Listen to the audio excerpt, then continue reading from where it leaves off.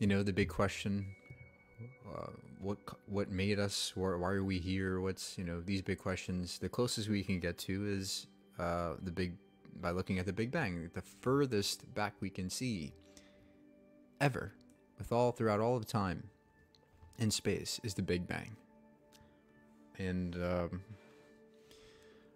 we've been lucky enough to uh, achieve tons of data on our universe with help from Einstein, with help from Hubble, and lots of other astronomers and scientists. So,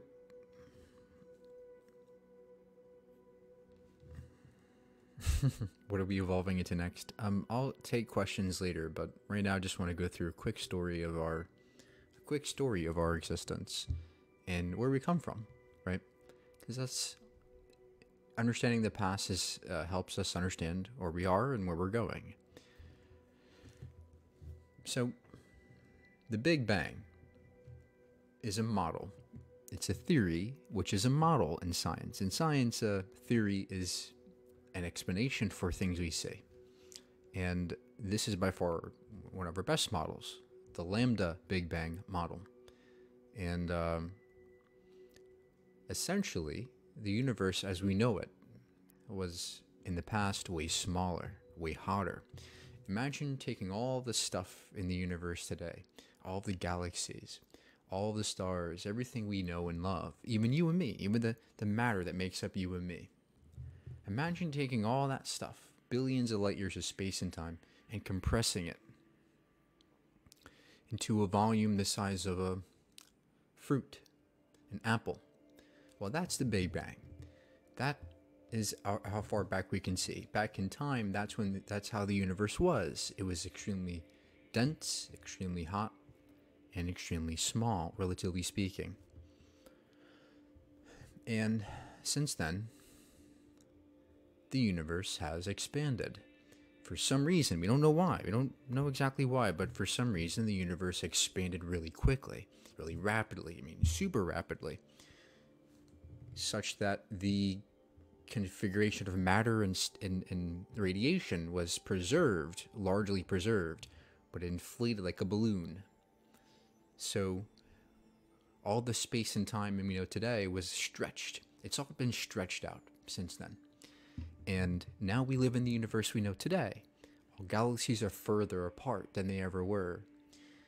So essentially that's what the Big Bang means, right? Space is stretching and pulling along with it us and the galaxies and stars and everything.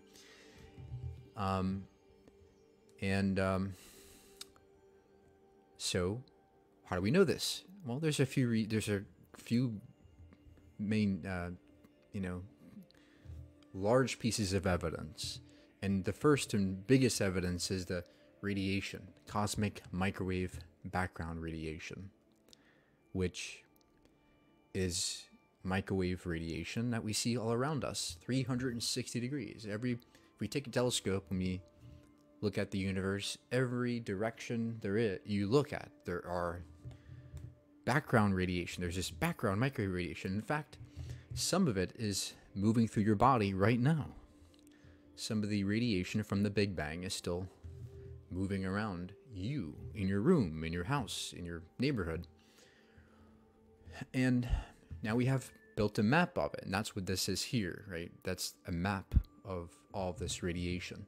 So we can see different cold spots, dark spots, but generally speaking, the universe is relatively equal. It's relatively similar, homogenized. In other words, it looks the same almost everywhere you look. And that's what the Big Bang, and that's how we know the Big Bang happened. There's no other thing that could have caused that to happen. There's no other event that could have caused that to happen. Also, we look at the galaxies in the universe, and we see that some galaxies are redshifted and some are blue shifted. So it's like, imagine, hearing an ambulance moving around your neighborhood. You know how as it comes close to you, you hear the sirens really loud. As it comes close to you, You hear the sirens go, the pitch and tone changes as it moves near you or further away from you. And that's called Doppler shift. In the same sense, this is what happens to light. Light is also moving through space. And as it comes close to you, from your perspective, you see that light compressed. And as it goes further from you, it gets elongated, it gets stretched. So it becomes longer, redder. Longer light is typically redder. And, light that seems to be coming close to you is bluer. So why this is relevant is when we look at all the galaxies in the universe, we see that they all, with the exception of a couple that we know are actually moving towards us, almost every galaxy in the universe is redshifted, which signifies that they're moving away from us, from our point of view. So with these two big pieces of evidence combined together, we have a good understanding of what may have happened back then. If we retrace the universe's history back, right? If you go back in time, play the universe back like a movie, you find that the universe was once closer together. These galaxies are once closer together. Hence, we get the Big Bang model. And there's plenty of other pieces of data that support this, but that's just a general idea of the Big Bang. So, any questions so far? God said that let there be light. Well, light didn't exist in the form you know and love, always. There may have been a time where there was no light. We don't know. Space is fake. Nope, space is a real thing. You can see it with telescopes.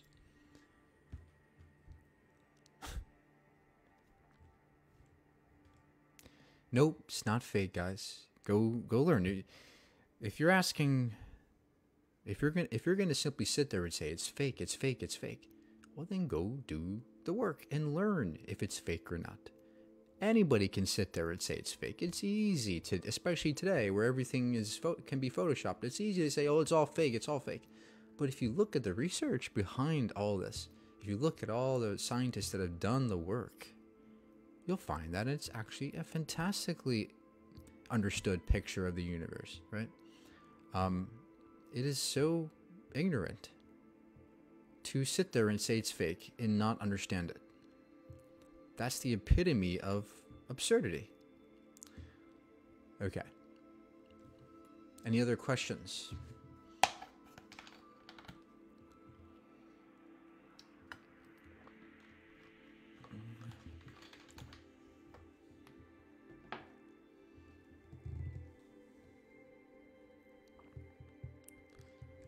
Okay, guess not. Let's see what else we got.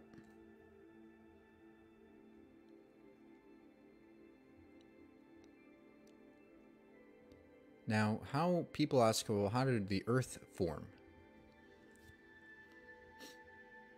Right, how did the Earth form?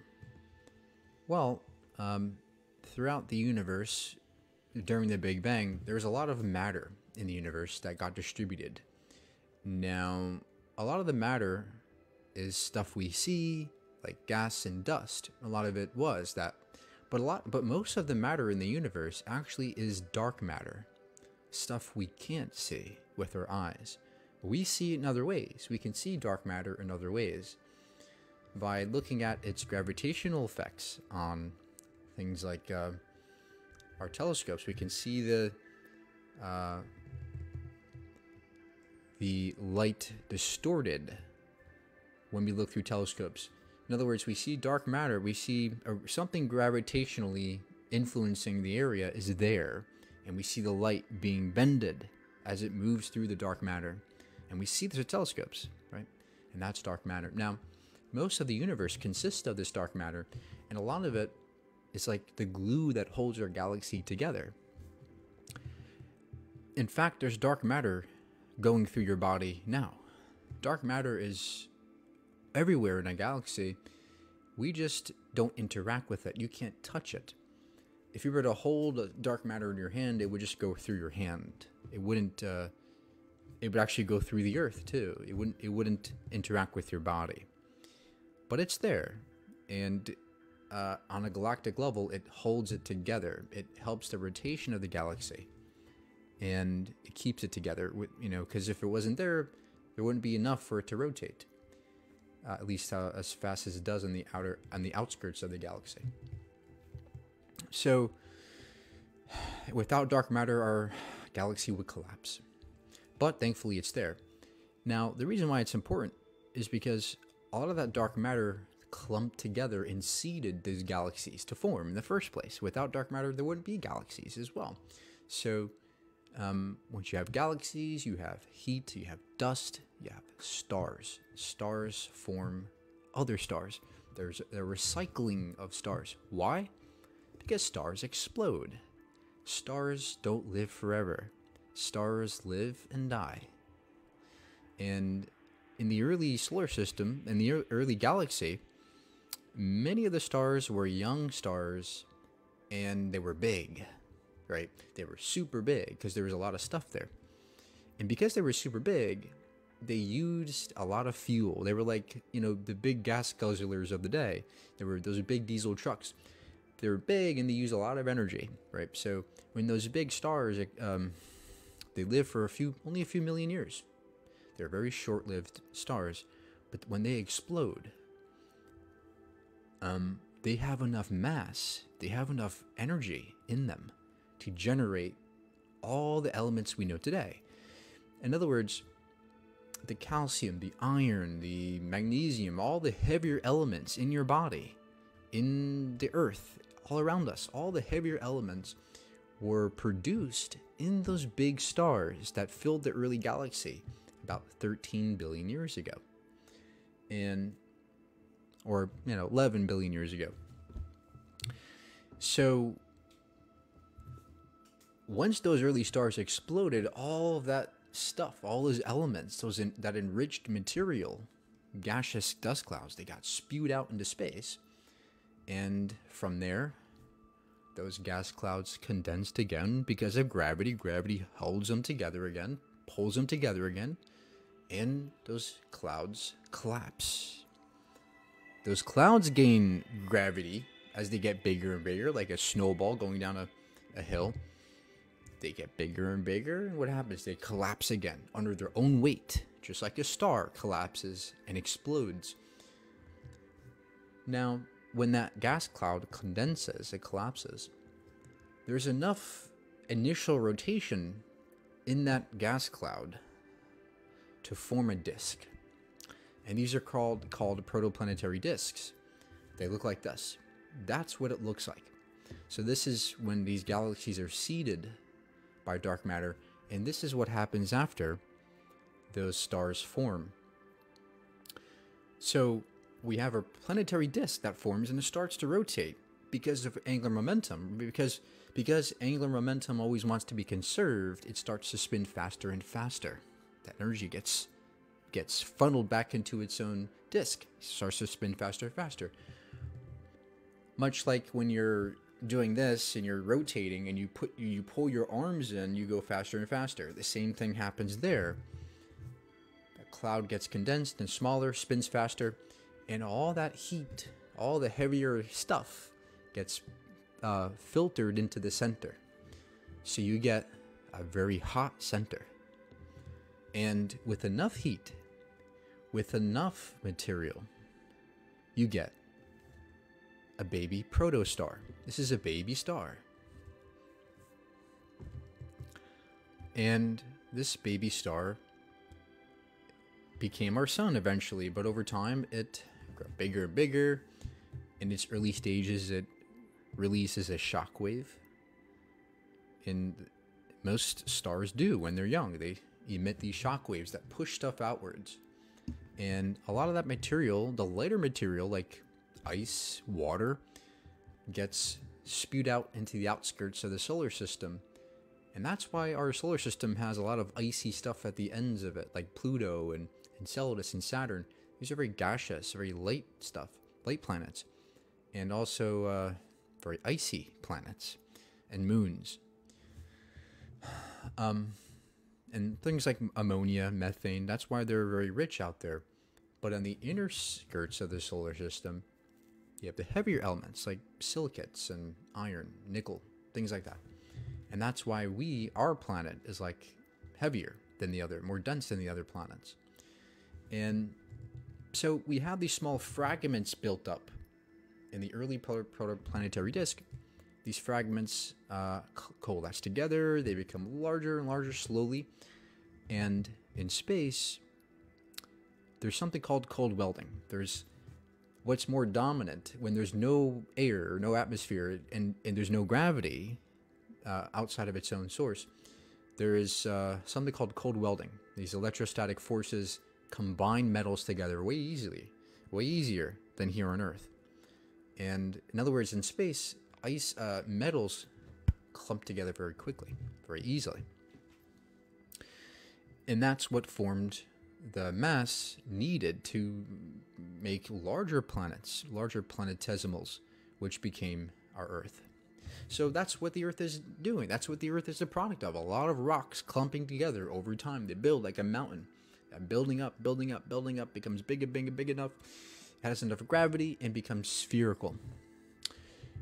That's another question, right? Why are planets spherical? Why that shape? What about that shape? Well, it's because the center of gravity is at the center of the sphere, and it's all pushing down towards that center of gravity, the center of mass.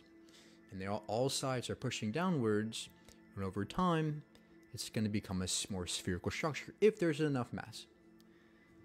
And we have, with the addition of erosional processes, mountains flatten down, they erode, and the surface becomes nice and smooth, relatively speaking.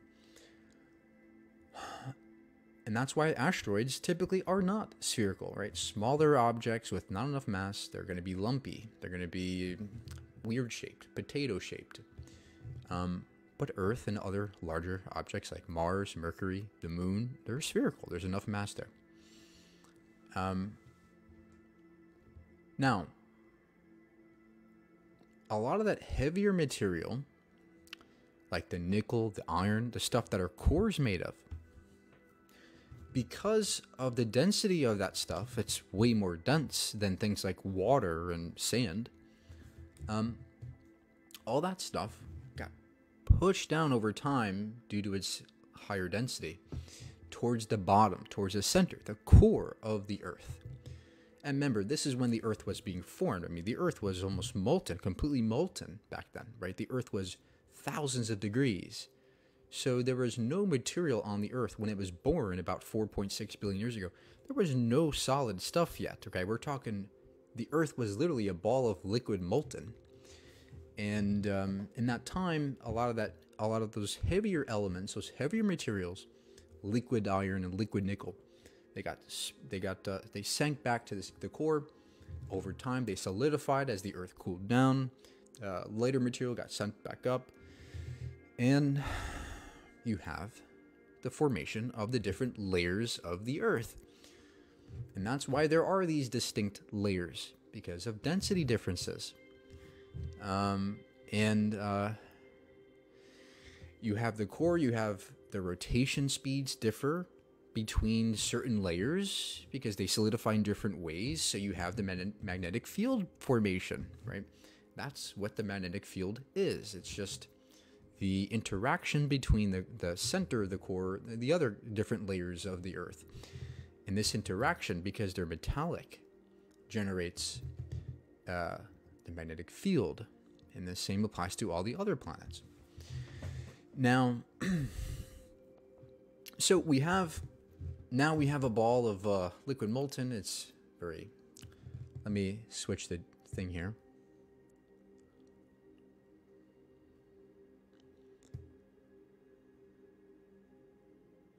So we have a ball of molten. It cools down over time, and what happens? Well, the moon, where did the moon come from, right? Where's the moon come from? Did God put it there? Did, Allah shoot it down from the heavens? No.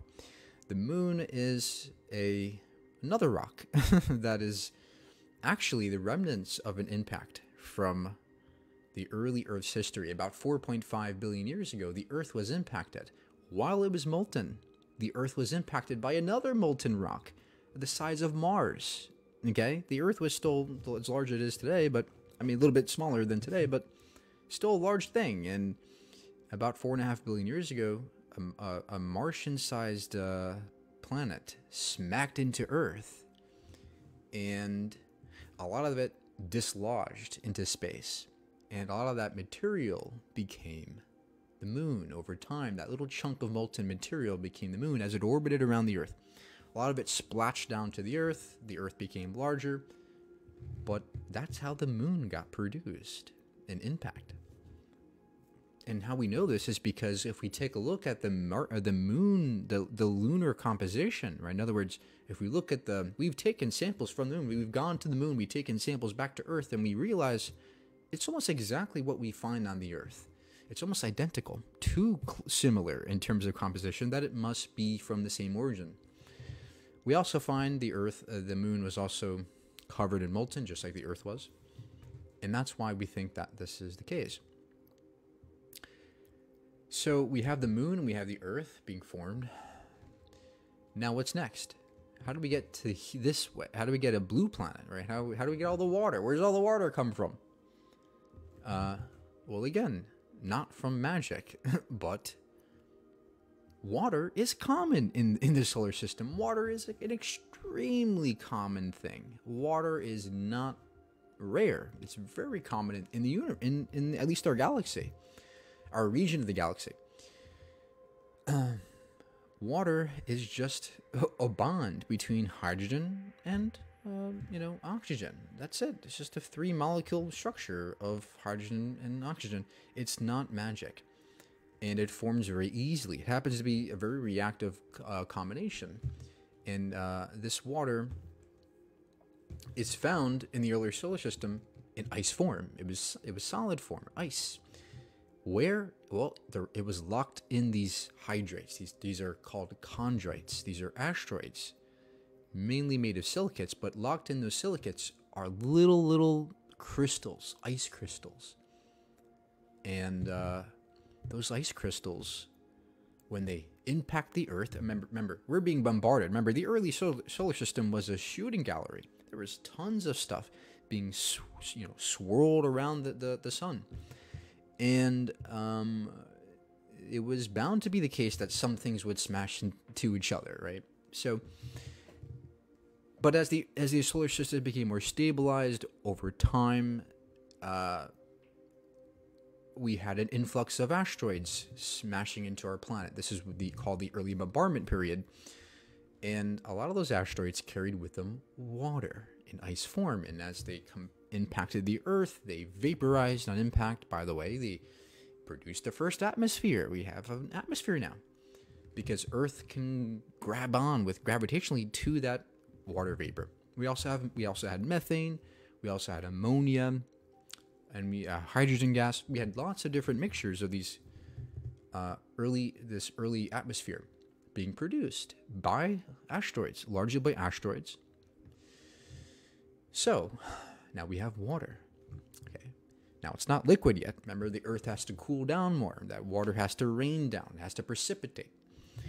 And we actually didn't even have solid ground yet. In fact, the early Earth was there was no tectonic plates yet. They had to form as the crust cooled down. Right? Remember, it was molten. It was too molten in the early stages, but as the crust cooled down, it was able to form these plates that then moved across the upper layers of the mantle, which were warm enough to stay liquid, such that we could float upon that. And that's what the continental crusts and the oceanic crusts are. They're just those solid layers of the Earth that solidified enough for them to move across the surface. And that's when we have the first land and the first oceans form, about 4.2 billion years ago, 4.3 billion years ago. And we have an atmosphere. We also have an atmosphere. Mind you, no oxygen yet. There is no oxygen yet. Remember, oxygen is formed by life. Any questions yet? Any questions so far?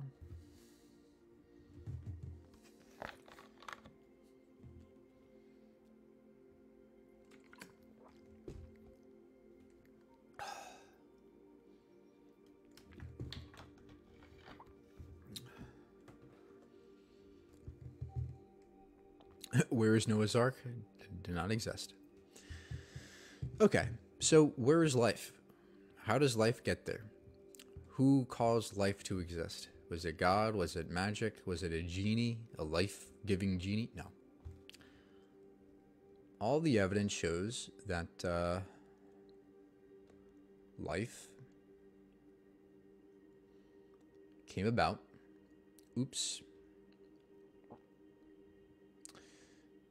Life came about from early chemical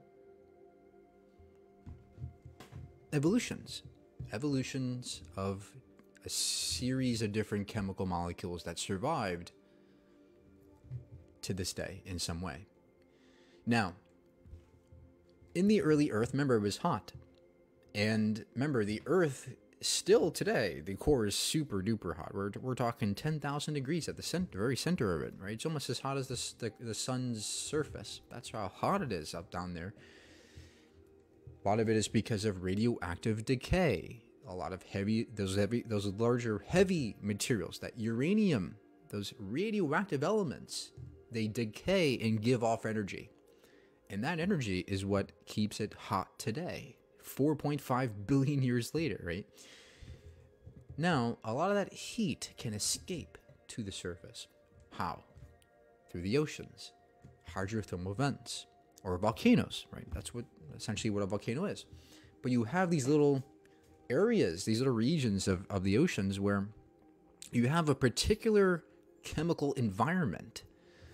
These hydrothermal vents can spew that water. They spew water, but also in it material from the bottom, from the upper mantle.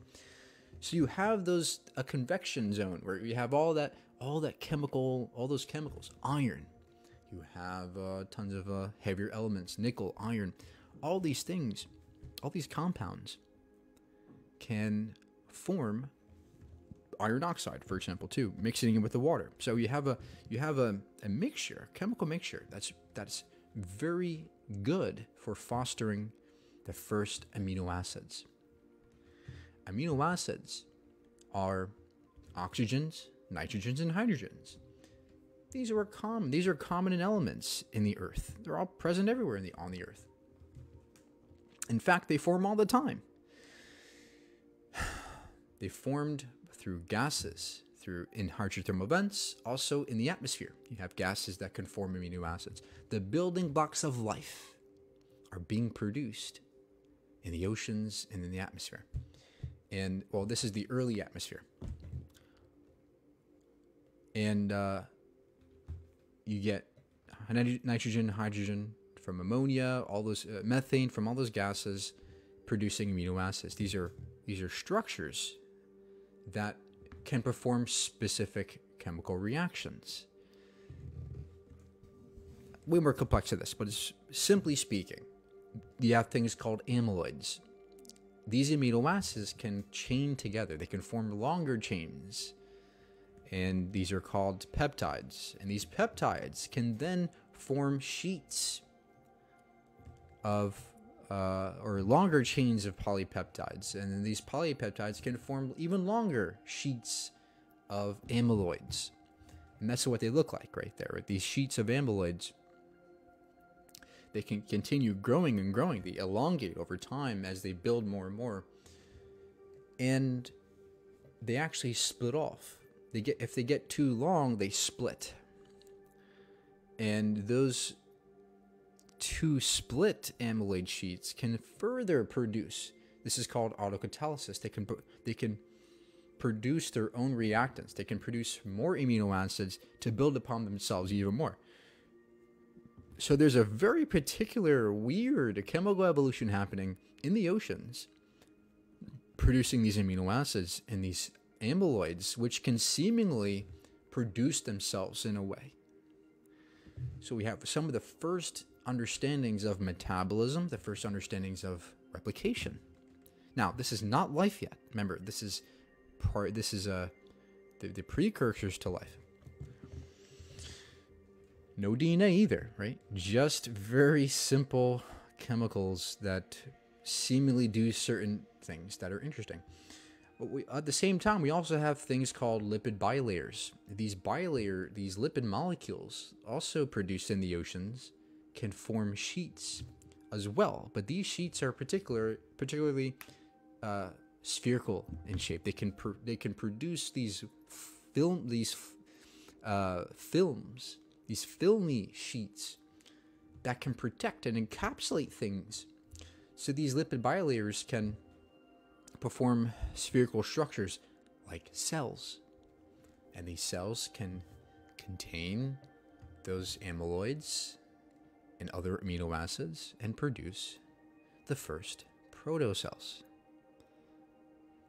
And these protocells, over time, they also undergo evolution. Now, there's tons of different hypotheses to how you go from a protocell, how these amyloids and basic RNA to things like we have today.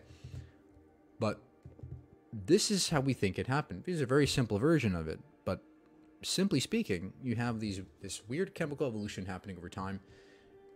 And this likely happened in different stages and different times, and they recirculated, and you have this abiogenesis. You have the first living organisms about 4 billion years ago.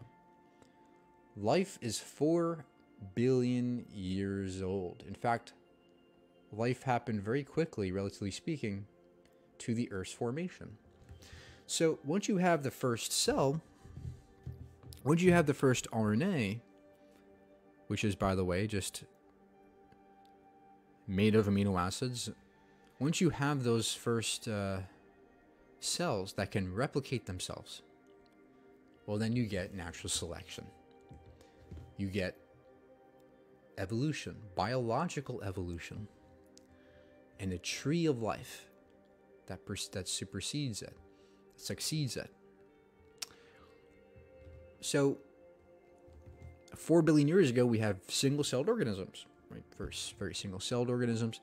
Then over time, they became larger, they became more complicated. Then we have multicellular life, about 3.67 billion years ago. Then we have worm-like animals. Then we have fish-like animals about a billion years ago. Then we have the first bone structures, the first tails, the first eyes, about 700 million years ago. Then we have the first amphibians, that could live on lands for a bit, right?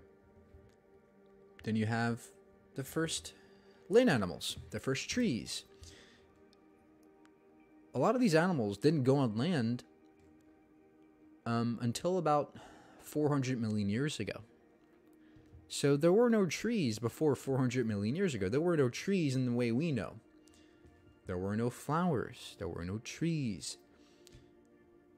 There was no oxygen until a couple billion years ago.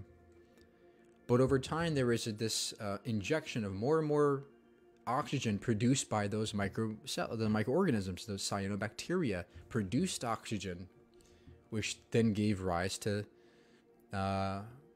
living organisms being able to live on land. Because remember, fish still breathe oxygen. They just absorb it from the ocean. The dissolved oxygen from the ocean, they absorb it. So they needed that. They needed to breathe oxygen outside of the ocean somehow, and that's why that bacteria laid the groundwork for them animals to live on land in trees. Trees also provided habitats for animals. So they were now, over time, they were able to live more and more on land. So now these animals become more complicated. They become things like mammals, reptiles, dinosaurs. The dinosaurs emerged 300 million years ago. They split off from the reptiles, early reptiles. And the dinosaurs lived from 300 million years ago to about, 66 million years ago. And there were a vast series of dinosaurs that lived. And a lot of them are herbivores, by the way. They didn't have to eat meat to be big and strong. Some of the biggest animals ever were vegetarian. And remember, back then was also extremely warm, way warmer than it is today. There was more oxygen in the atmosphere at certain times. And the Earth itself has gone through various stages of environments. At some points, the Earth was colder than it is today. It was like a snowball Earth. There was not enough room for... there was snow covering the entire planet. But naturally, the Earth changed over time and gave rise to different life forms. Now, 66 million years ago, what happens? A large asteroid in what was one of the latest extinction events, mass extinction events. An asteroid destroyed the dinosaurs. The larger dinosaurs died off. 75% of all life on the planet died.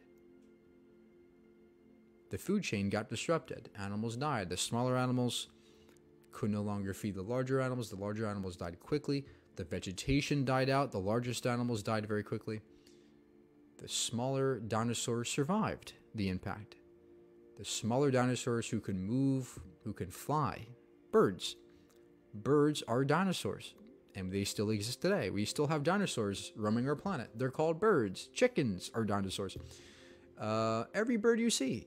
Ostriches, chickens, hawks, eagles, they're all dinosaurs.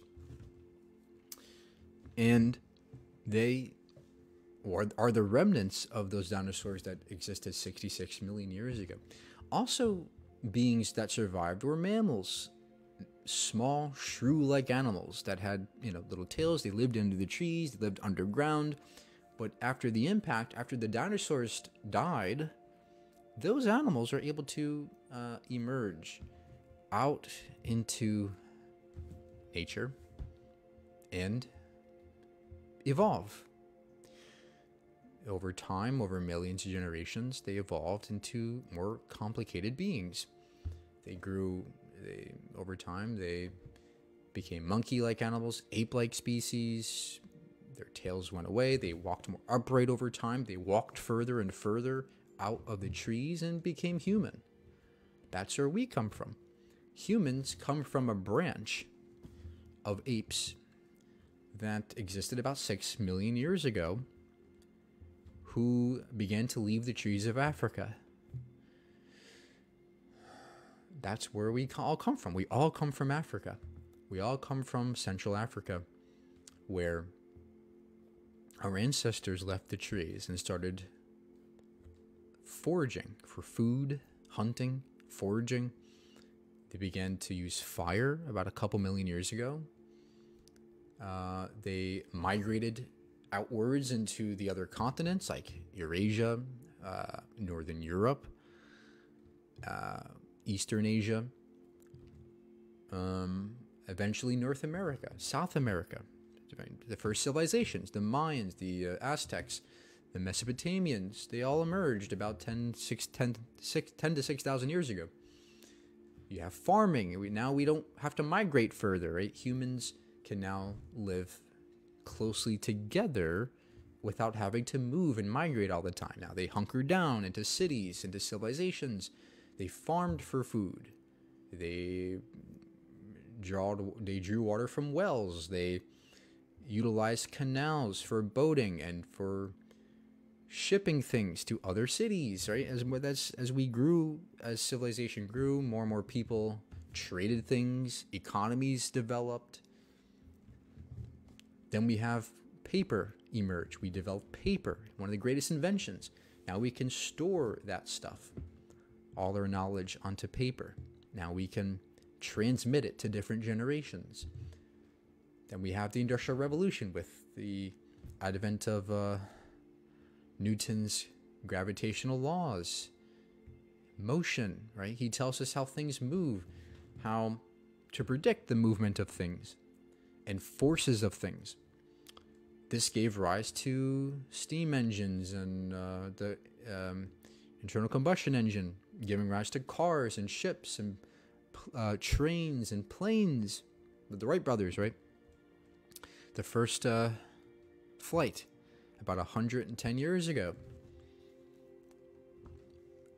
Then we have the advent of rockets, right? We go to space, we go to the moon, we developed the internet. Now we can globally communicate together very quickly. Now information passes at light speeds, literally. So look at that transformation. Look at all the changes that have occurred since the first life. Look at the story that emerges when you understand the past, when you understand how it all flows together. Look at our story. Very, very interesting. Very, very powerful. And it is important to look back in retrospect and understand where we come from. And how privileged we are to be here today. I mean, look at our past. Look at our ancestors. They had terrible lives. I mean, well, from my perspective, they did. I mean, I'm sure.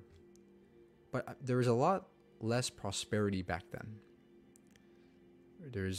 Nature is harsh, right? But today we live in a world where we use our knowledge for the betterment of all. We use our knowledge and our brains to help each other more than we don't. And that's why we're here. That's why we're here today, because our ancestors worked together.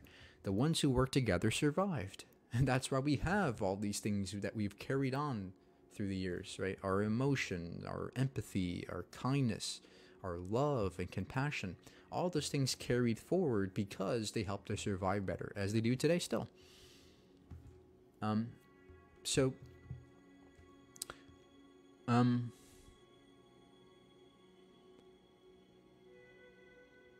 This is important to learn about, you know. Gives you great insight on our history and who we are and where we're going.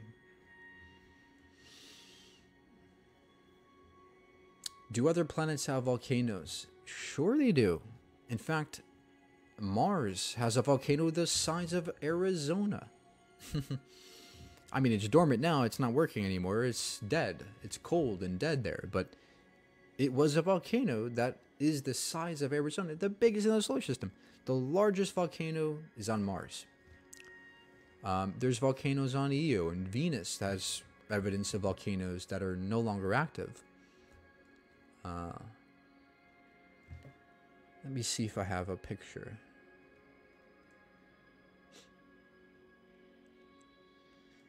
But yeah, here we are today. There's our planet. This is a real photo from space, right?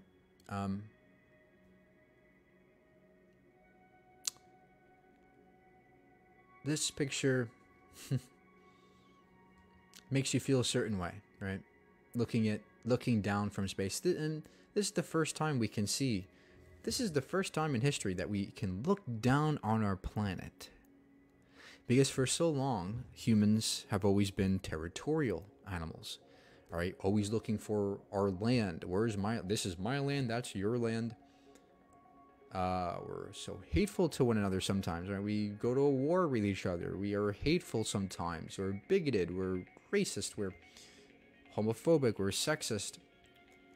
But from this perspective, there are no borders. There are no boundaries to our territories. From this perspective, there is no holy land. There is no, dividing line between North and South Korea.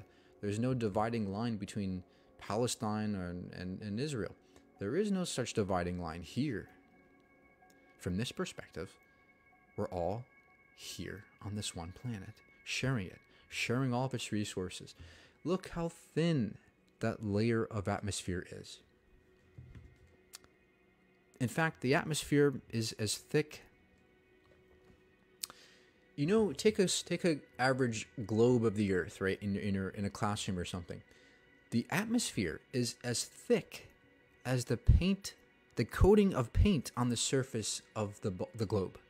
That's how similarly the atmosphere is thick compared to the globe. That's how thin the layer of air you're breathing is.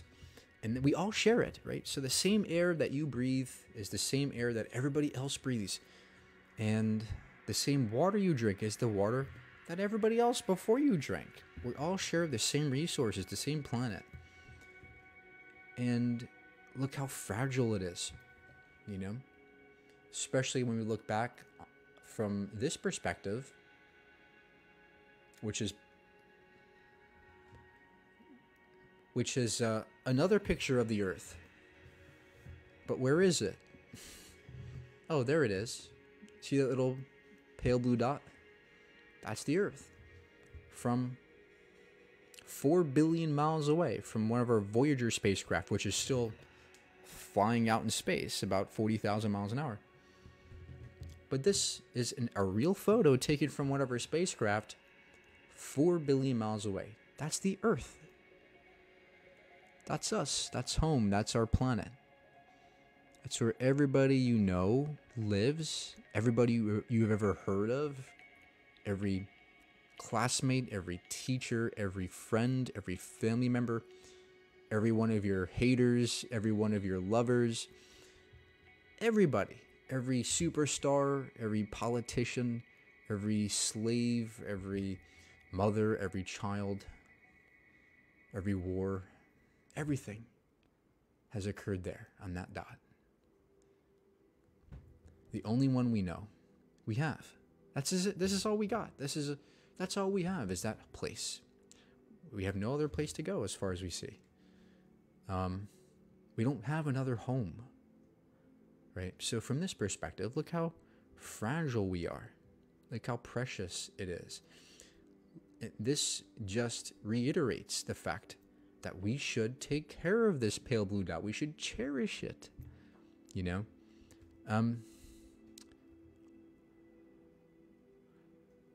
And learning our story also tells us about who we are. We're not that different. In fact, we all share common ancestry. We're all family. Every one of us are family.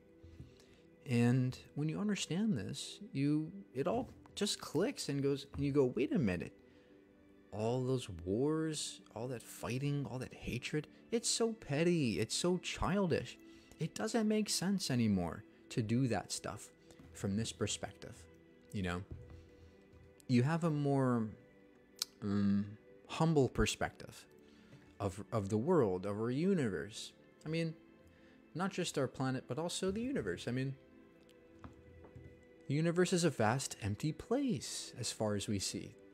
90 billion light years across, and there's no other life form we know of yet. I mean, there could be, but they're light years away from us. We're never going to get there within our lifetimes, right? So think of how vast the space is. Think of how big the universe is. That just makes it even more precious to cherish that dot. So in both ways, it tells us who we are.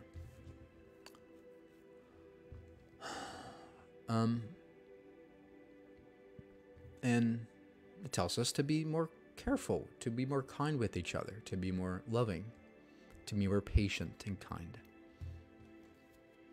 Because you can travel 1,000 light years and you'll never find another person like you. And, you know, you go back to this picture.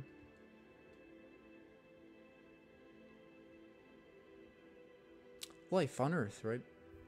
Life is especially magical. Life is especially incredible.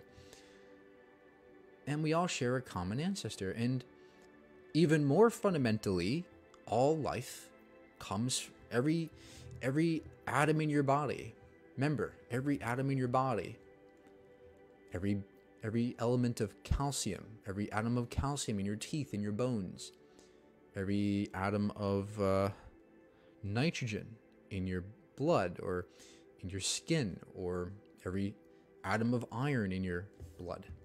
It's all traceable to stars that exploded 5 billion years ago. Remember those stars I was talking about in the early beginning?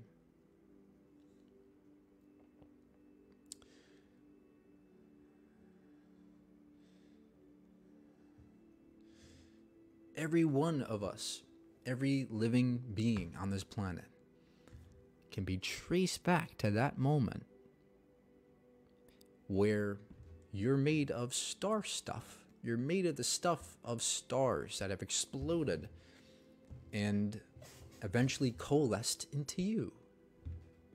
I mean, how magical is that? And the most magical part of that is it's real, it's true. We can prove this, we can show it. That is exciting to know, that not only are you in the universe, but the universe is in you. That you carry with you a part of the history of the universe. That is another interesting perspective. That you are the universe. We are it. And that just is a deep, profound understanding that utterly dwarfs any other perspective I know, especially religion. Because what does religion want to tell you? That we're the only ones that are important. That we have to worship God, and He's the only one that we need. No, I think that's a petty perspective. This is a more incredible understanding of things. Like how divisive religion can be. Oh, this is the Holy Land. That's, or you're a slave. You should not be treated the way this person should be treated. They're an Israelite, or this person's a Hebrew. This person's not. That's divisive. That's a very egocentric way of seeing the world. Whereas this scientific perspective is something that just changes your way of thinking. It changes everything about how you see every atom in the universe. It changes how you see not just people, but every molecule, every drop of water, every breath of air. And this is all I want to show people, you know.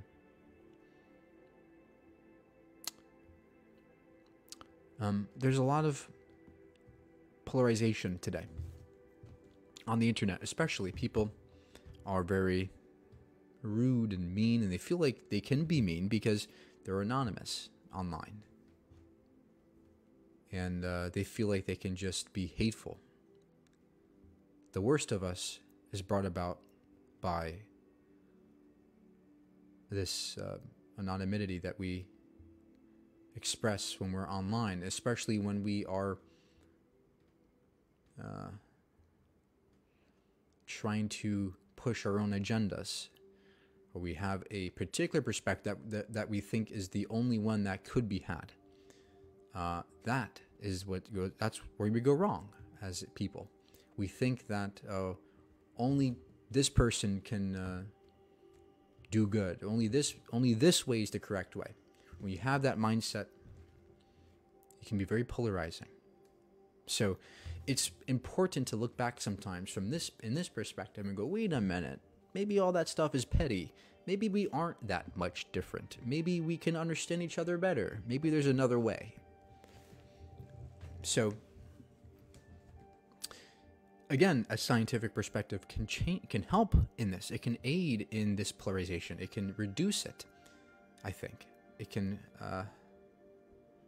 purify the waters of social media.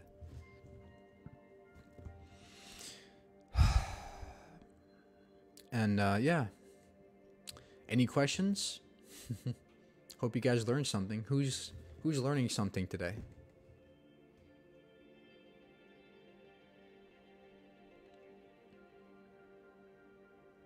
Who has opened their eyes today? Who is like going, wait, this is crazy, Mike. This is great.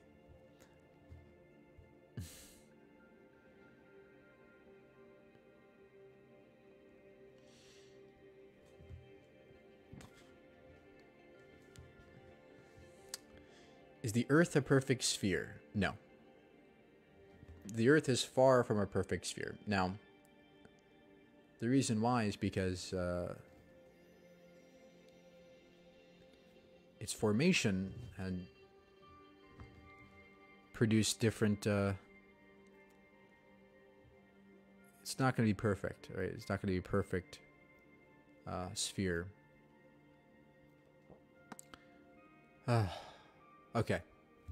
You learned that dark matter is the glue of our universe. Well, it's not the glue of the universe, it's the glue of our galaxy. Dark matter is just like regular matter. It's just it has a gravitational effect that you can't see with your eyes, but you can see gravitationally, and it holds our galaxy together. But there's many other galaxies. There's billions of other galaxies out there. But intergalactically, there is no medium there's no matter we know of except for vacuum energy, which isn't matter, it's just energy. And we don't really know actually what space is. Keep stars near the center and outside the galaxy shall be the same speed.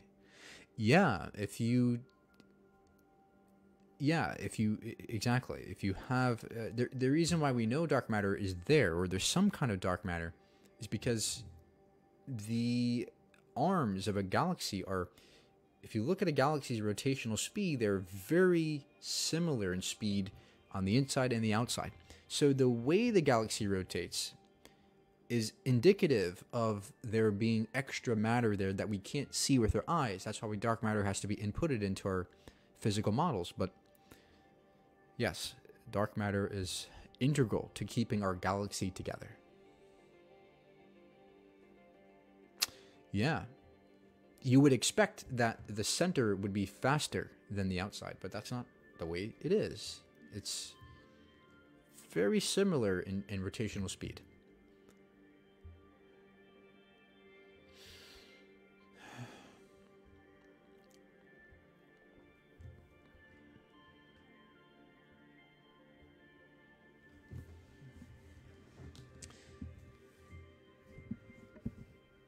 By the way, can you guys hear the music, or is it like low, or?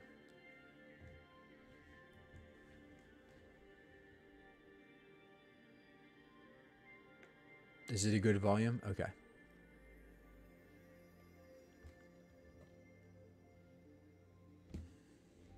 I love this picture though. It's such a beautiful planet.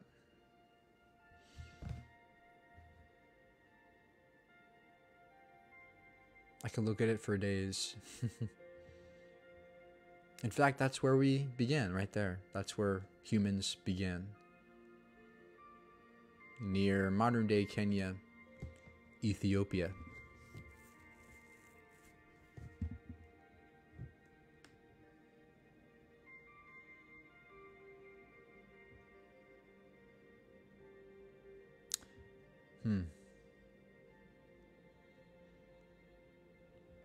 It's a blue marble. Could the universe have existed before it collapsed in on itself? Well, we don't know the size or shape of the universe. We don't know. All we know is the Big Bang. That's the end of our knowledge of the universe. Beyond that, we have no idea. If the universe collapses again, and it's possible that the universe expands and collapses over and over again. That's a possibility. In a cyclical way, it does this. But there is no good evidence so far suggesting either way. We all come from Africa. Yeah, all of us come from Africa. absolutely incredible. And what I've spoke about today is just a surface level of the science. I mean, there's way more science. I'm not an expert. I mean, I have a science degree, but I'm not an expert in this. And but I think that you don't have to be an expert to understand it or teach it. I think that if you have a significant understanding of what it means to be scientifically literate, you can do it. You can learn it, and it makes it all that more exciting. Okay, matter cannot be created or destroyed, so cyclical universe makes more sense to me. Well, that's only if the universe is closed. If the universe is open, if there's an external source to our universe, our local universe, then energy can be inputted and outputted. There could be this, this exchange of energy between us and a larger landscape. So it could be the case that there are other universes, right? There are other universes out there, each with their own different laws of physics. I mean, there's all kinds of possibilities when you understand string theory. It's possible that there are other universes with different types of dimensions, each giving way to different laws of physics. Why does lightning strike taller objects? Well, typically, lightning is caused by a charge in the upper atmosphere or the lower atmosphere and the ground. If the charges, in other words, opposite charges attract, and if there's enough charge, lightning strikes that area. So the path of least resistance is if there's significant amount of charge on the ground or on a tower or something or a tree, that lightning is going to want to hit the thing that with the smallest path of resistance. And that's why taller objects typically get struck first. But that's not always the case, right? Sometimes it's the case that depending on how the lightning travels through the atmosphere, that it strikes lower places first.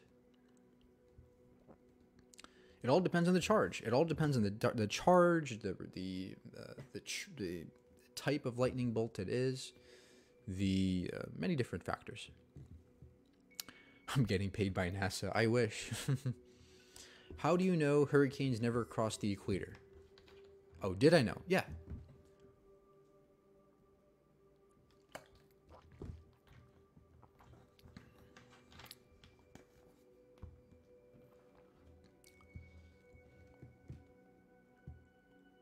You're having trouble explaining how the Big Bang wasn't the beginning. Well, when you say beginning, it's arbitrary as to what you mean by beginning.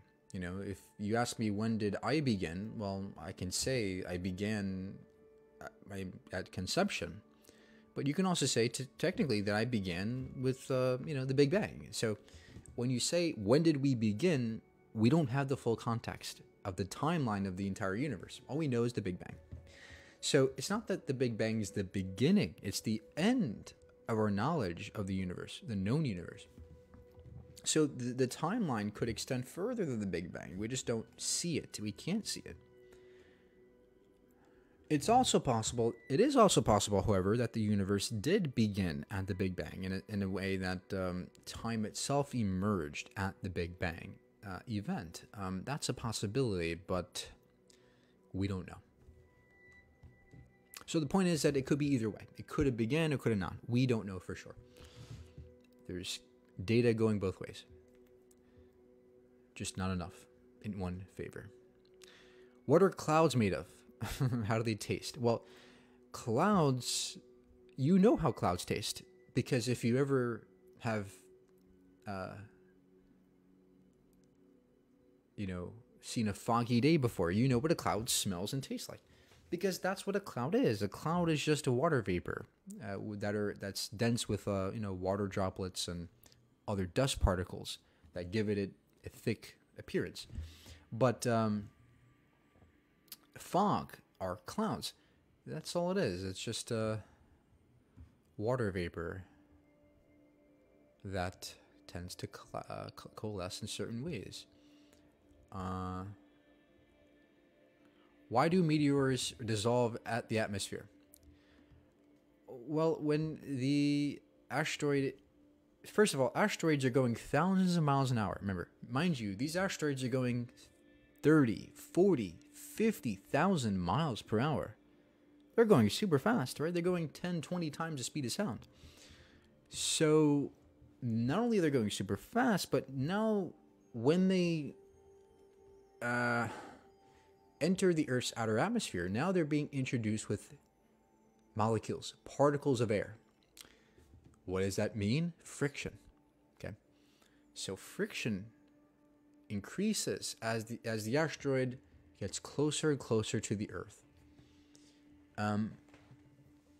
So this friction builds up as it gets closer and closer, and what happens is it heats up. The meteor heats up, and a lot of times it explodes right then and there. There's so much heat that explodes, or the amount of pressure there is, right? Pressure builds up as an asteroid moves through the atmosphere. If it's large enough, it pushes through the atmosphere and pressure builds up. If there's too much pressure, it cracks the asteroid and it bursts. That's another way that larger asteroids burst in the atmosphere. But the smaller ones dissolve. And in fact, that's what a shooting star is. If you see a shooting star in the night sky sometimes, that's what a shooting star is. It's a little meteoroid that has entered the atmosphere and has ignited. Can other animals have their own religion? Well, yes. Elephants have. First of all, religion is a specific thing. It's a specific human ritual that is a bit more complicated than an animal ritual. However, animals do perform rituals. Elephants have been shown to bury their young, bury their dead. Elephants understand death, and they do perform rituals.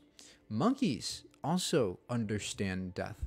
Some types of monkeys do. They mourn their dead. They hold ceremonies in some way. They hold rituals in some way. Now, mind you, these are very, very primitive versions of rituals, but they are rituals nonetheless, and they're kind of like the precursors to what we do as people. We are a bit more elaborate in our rituals and ceremonies and religions. But yes, religion is something that many other animals have the ability to do.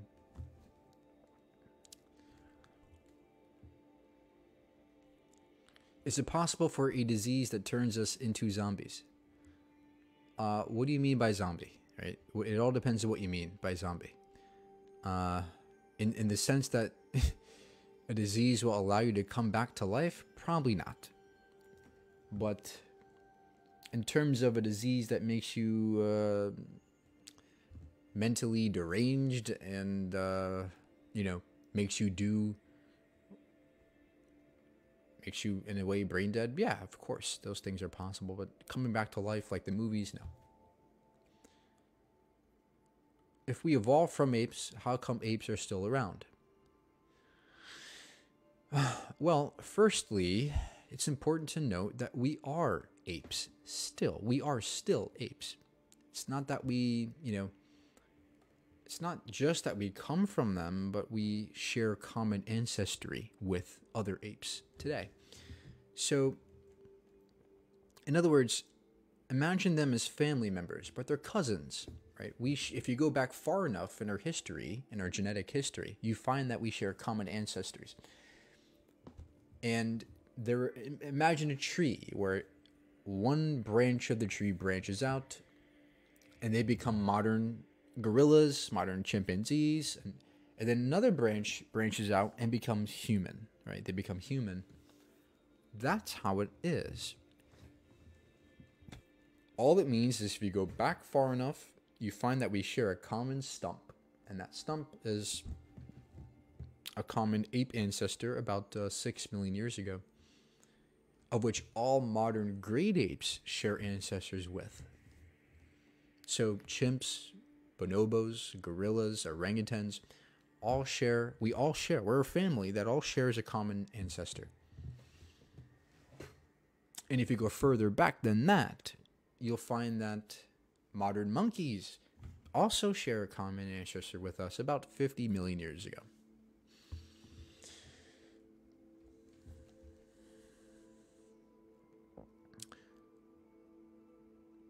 What is the lowest point of the Earth we can go to without dying? I think, well, the Mariana Trench. That, well, technically we were on a submarine there, so no, you can't live there. But I believe Death Valley. I think Death Valley is a couple hundred feet below sea level. I don't know. But I know there's mining that some mines can be a mile below sea level. I don't know. It's around the mile mark, I believe. Probably a couple miles until we need to get like masks and stuff. When monkey sees us, do they know we are a part of them? Probably not. I don't think they would know. What are my thoughts on cryonics? No, they don't work. If it works, it's way more complicated than we know today to be. If you can freeze somebody and preserve all their bodily functions, it is something that we don't have the technology to do today. It's never been successful such that we can preserve somebody's life. In pictures of planets, why are they perfect spheres? Well, they look perfectly spherical in pictures because, I mean, it's hard to find the differences when you're far away, right? When you zoom out, things look more symmetrical and smoother. But if you were to look at, we have probes that circle the Earth, and we find gravitational anomalies in certain areas. And we can map them out. We can see that the Earth is kind of this oblate spheroid where there's lumpy areas here and there, making it not a perfect sphere. But I mean, as far, generally speaking, the Earth is very spherical, very smooth, especially because of its erosional surface.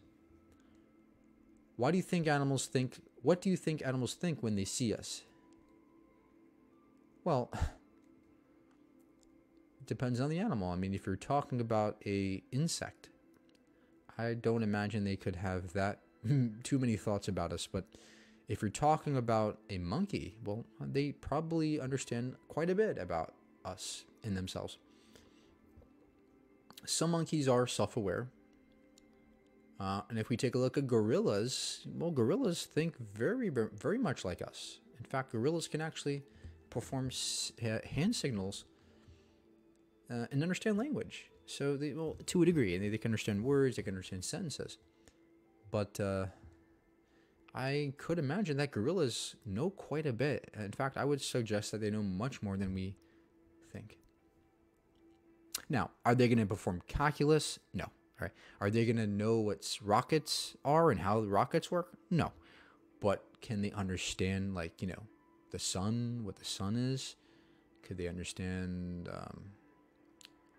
water, how to pour water into a cup, how to do basic hand language? Yes, I think those are possible. Will their consciousness be replicated into AI? Well, consciousness is complicated. See, we are biological organisms. We have biological consciousness, right? We have a particular brain type that gives rise to consciousness. So to replicate it perfectly, it can't be done with any kind of computer. Okay. However, you can potentially digitize consciousness in a way such that you might get experience in some way digitally. Because after all, consciousness seems to be fundamentally electrochemical. And if you can kind of replicate that digitally, it could be possible, but it's never going to be an exact replica. So I don't think we'll ever exactly replicate our experiences ever again. I think it's possible. I don't think you'll never be the way you are again, in my view. So, but will there be aware robots in the future? Yes. Will there be aware and perhaps conscious robots in the future? I would say yes. Do animals have morals? Yes. Elephants, many mammals, gorillas, apes, chimps, all have some kind of moral system. When will the first humans land on Mars? Well, probably the next closest date would be 2033. And that's the reason why is because Mars and Earth orbit around the sun. Sometimes they get close enough in their orbits such that a trip there wouldn't be too bad. It would only be about 8 months. But every few years, the orbits get far apart enough such that a trip would take years. So there's a certain time frame. There's a key time frame that has to be met to go to Mars with current technology. And the next closest time is 2033. That's when we'll be closest to Mars again. I mean, but after that, it's like 2036, then 2040, right? Every 3 or 4 years this happens. So, and I don't see us going to Mars in the next couple years. That's not probably gonna happen. So I would suggest 2033. We send reconnaissance robots that, might take a look at Mars, perhaps build some habitats for us. And then humans will come a couple years later and settle. Okay.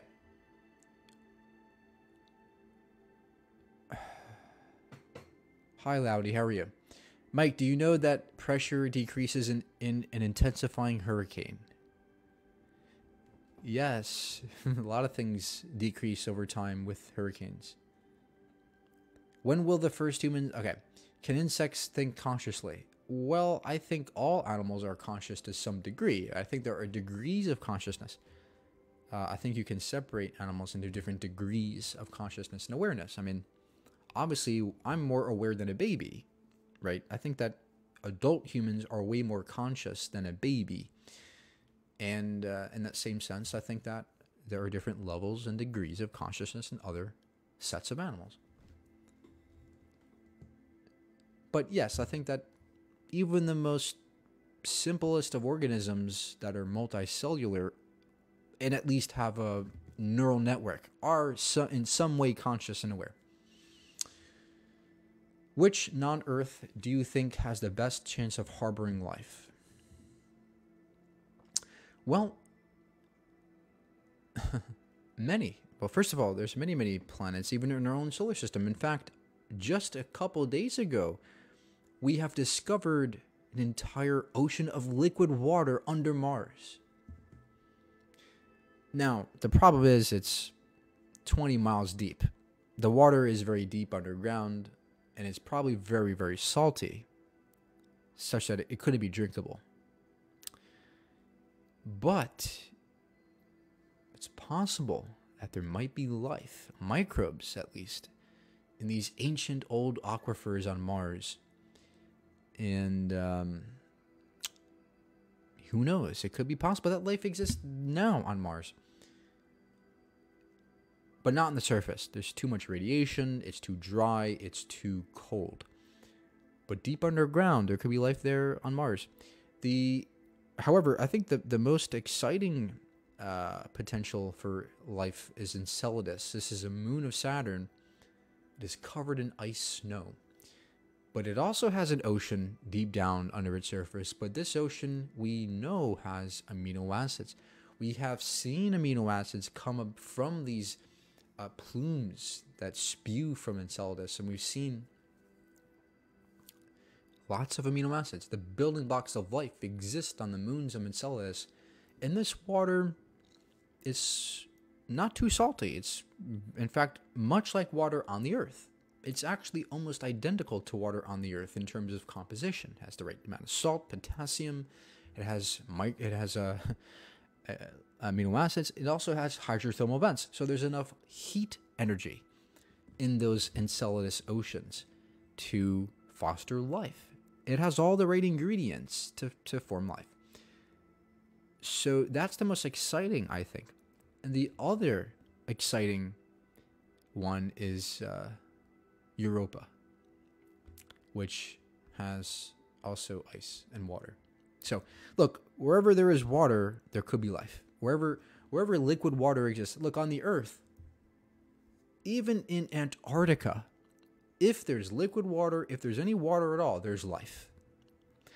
Even in the deepest of oceans, there's life where there's water. There's life everywhere on the Earth if there is water. So we think, scientists think that if you go look in the other planets, other moons, if there's water in liquid form, there's likely life. Especially if it has all the right ingredients. Okay. Why is Q-Top a flat earther? Well, in this case, I'm not exactly sure, but I can tell you generally, people who believe in flat earth also, along with it, believe in a host of other conspiracy theories. And the reason is because somewhere along the line, they lost sight of the scientific method. They forgot how science works. They forgot how to think critically, how to verify things critically. They forgot how to understand the research. They forgot that corroborating data is required to make scientific claims. They forgot what science is. And somebody had convinced them out of their own ignorance that the Earth is flat, because what they have done is let their intuitions guide them. Because, look, it's intuitive to think the Earth is flat. I don't see curvature. I've never been in space. There has to be a conspiracy because I've never seen the curvature. And it's a bit obscure to understand why exactly the Earth is spherical. I mean, it takes mathematics. It takes, scientific understanding of certain things, especially gravity. And those types of people lost sight of the scientific method, and they stopped being curious, and they just let their intuitions guide them, and they just go, oh, whatever feels right is true. And that's a sad reality, It's sad that we live in an age where there's so much information, and there's so much to learn, and people squander their potential intelligence by following their feelings. It's sad.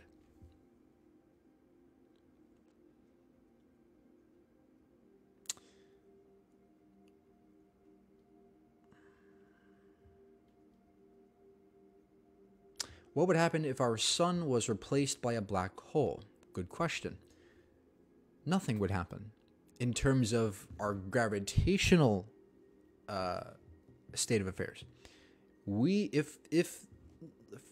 If a black hole immediately replaced the sun, it had the same mass. Right? You can have a black hole with the mass of our sun, but the size of a city, the size of not even the city, probably the size of a house or bigger, or maybe a mountain.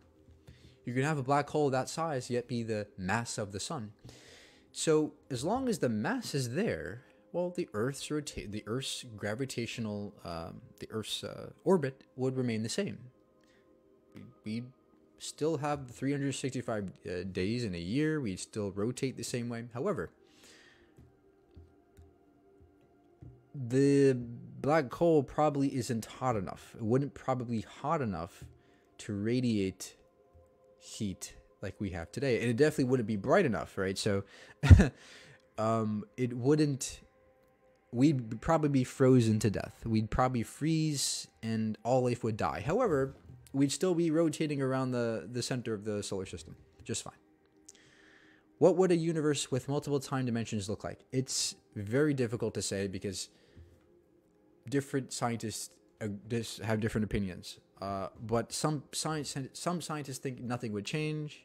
Some scientists think that you could time travel. It's all over the place. Very difficult to comprehend.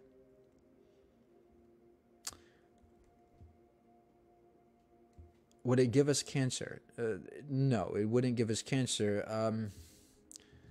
The radiation probably would be the same or similar to the sun. But that's a good question. I don't imagine it having more radiation than our sun.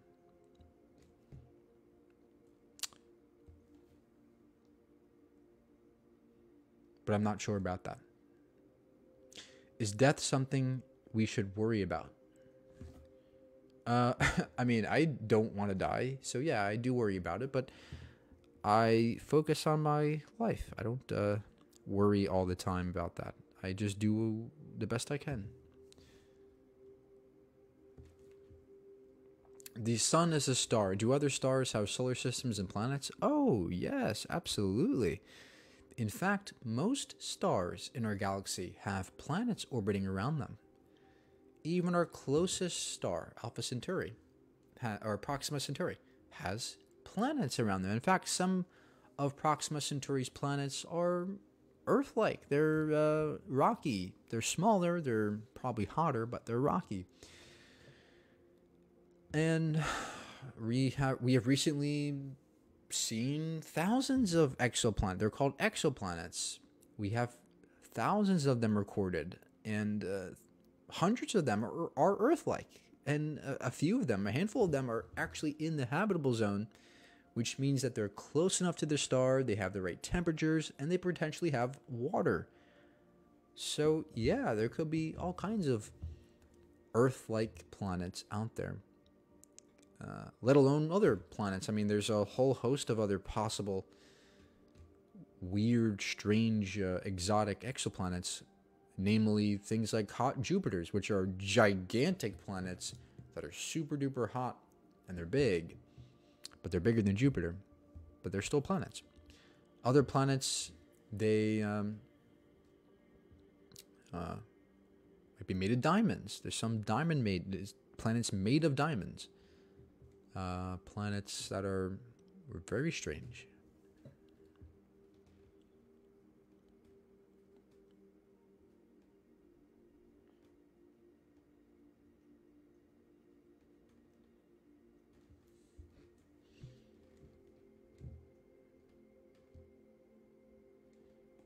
Will teleportation of humans be possible?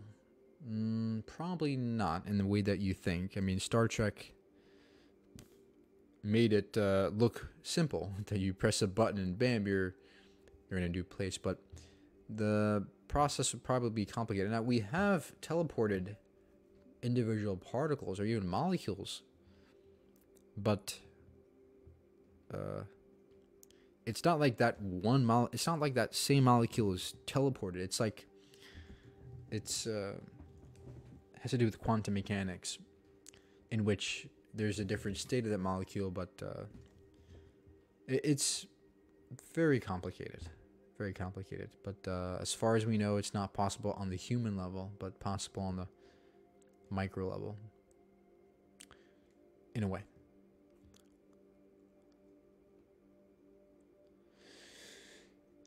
What is string theory? Well, people have thought that atoms were the smallest things, right? That atoms were the smallest things possible. But a few experiments in the 1900s found that even smaller, even in the spaces between atoms, there's energy, there's pressure. And this pressure, that means there's something within space itself that has a mass-like effect on things. And that's when string theory was, so when quantum mechanics was produced, but or kind of elaborated on. But string theory is a theory in quantum mechanics that says that if you go beyond the atom, if you go beyond even the nuclei, beyond the protons, beyond the quarks, smaller than electrons, the smallest particle, whatever it is, if you go deep, deep down, you find that even atoms themselves, even quarks themselves, are made of these string-like filaments. They're one-dimensional or two-dimensional. They're not even three-dimensional, but they're one-dimensional strings that vibrate in certain ways. And those vibrations, depending on how it vibrates, the frequency of those vibrations give rise to specific particles. So a certain vibration might give rise to a gluon. Another vibration might give rise to a quark. Another vibration might give rise to an electron. And if you have a bunch of these strings, much like a chord, like a guitar chord, you have a bunch of those strings vibrating together, you have an atom. Even more, a symphony of chords, of vibrations of these strings, generates a molecule, right? In music, music composed of these strings is a person or an object. So that's what string theory simply says that deeper than atoms are something more fundamental, that the universe itself is made of, and every atom is. And it kind of, what it does is, the reason why it's good is because you can get from those vibrations of strings gravitons, which give rise to gravity, right? So you can explain gravity through quantum mechanics, you can meld them together, and bam, you have a theory of everything. And that's what scientists have been trying to aim for so long, but it's complicated. There's a lot of problems with that theory that haven't been exactly resolved yet.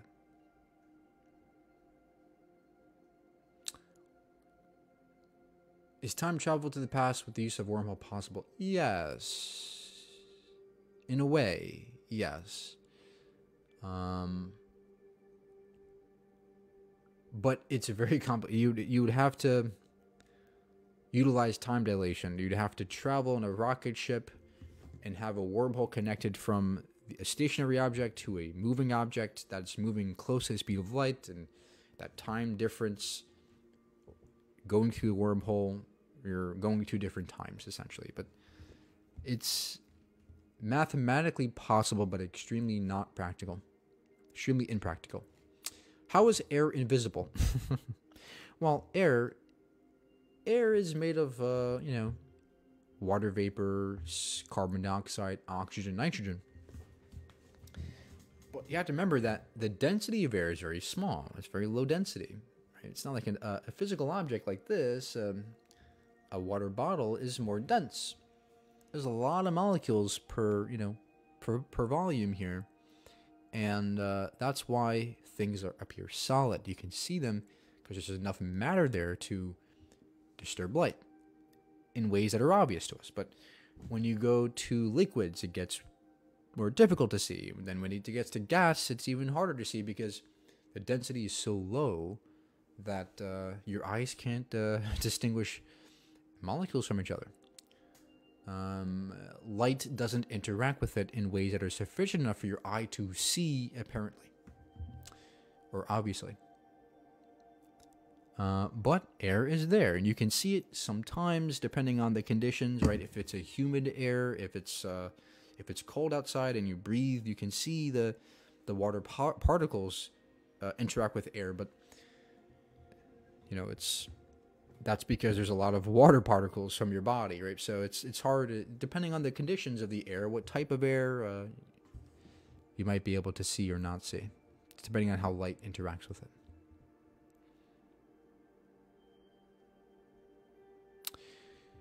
Do you believe in those stories that people have traveled in time with facts? No, I don't think anybody has time traveled. At least not human. Do neutrinos interact with neutron stars? I don't think they interact with anything.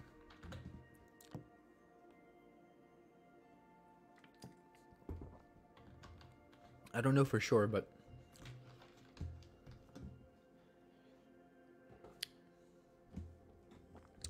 why does bro have a picture of Saturn? If you think this is Saturn, I feel bad for you. Because of the density of a neuron, even a neutron star, I thought it would. Well, no, that's not how that works. Neutron stars are very dense, but their neutrinos are very small, and still I don't think would interact with neutron stars. What causes near-death experiences? Well, there are many ideas, but the most common idea is the sense that the brain has a fart. Your brain farts. It makes a mistake. Your brain is complicated, and it goes from different states of consciousness. And sometimes when your heart stops beating, when you're going through a traumatic experience, where your heart's pounding or being very abnormal, your brain starts to secrete different hormones that effectively distort your consciousness. They might give you visions, they might make you dream certain things, they might give you the hallucination that there's a light that you're moving towards. Everybody has different experiences, but essentially they're hallucinations brought about by the brain because of some hormonal change caused by the body. Have you seen the show Devs? Okay, I'm getting tired here. A couple more questions, but hopefully you guys learned something today.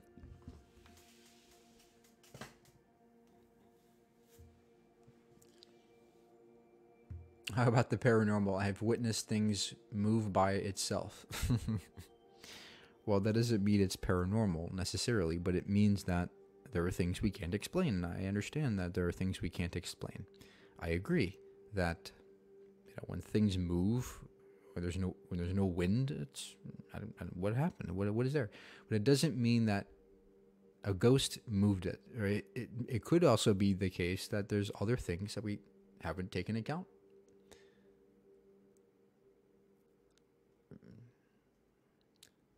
Have you learned about these, JK? Such as, there could be a giraffe. There could be a movement in the object itself internally that causes it to move, or, perhaps a table, one of the bottoms of the table maybe breaks and the thing moves. There's many different possibilities as to why things move on their own. But I agree with you that there are some things in this world that we can't explain. I agree. But we have to be cautious before we just go, yeah, it's ghosts. We have to be cautious. We have to recognize that we are fallible.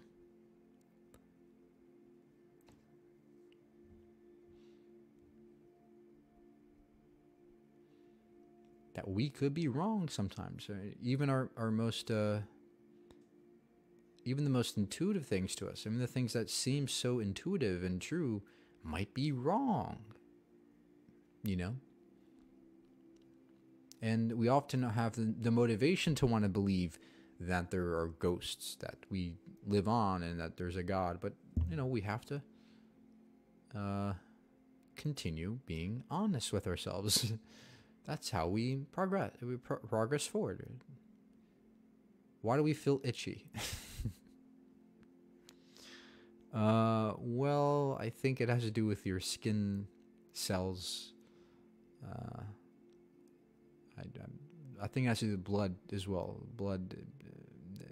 I don't know. Actually, I'm not a doctor, but probably something to do with your blood moving through your skin.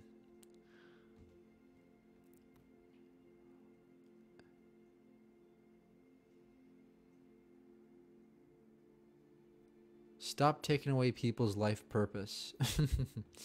No God equals no meaning. That couldn't be further from the truth. In fact, to me, God has no meaning on it. God has no meaning.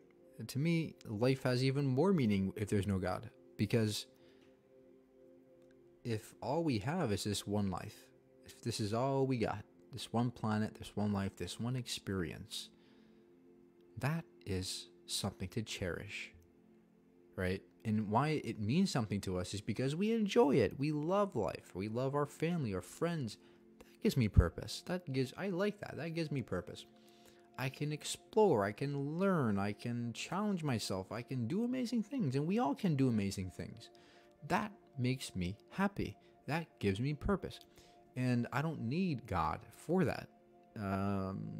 And, think of it. If God does exist, well, he's just telling us our purpose. I don't want to be told purpose. I want to make purpose. I can generate it by doing things. I can help people. I can love people. I can teach people. I can do incredible things that are on my own. I don't have to wait for God to tell me that I'm doing good. I can do it on my own. And that's why I think life has more purpose without God. We're not just placed here. We are accidents. We are accidents. I mean, think about this. All this stuff, right? The earth, the planets, life, the universe. I mean, think of all this. What if it is accidental? It's remarkable. If we are here by chance, well, life is even more incredible and amazing that we are here by chance.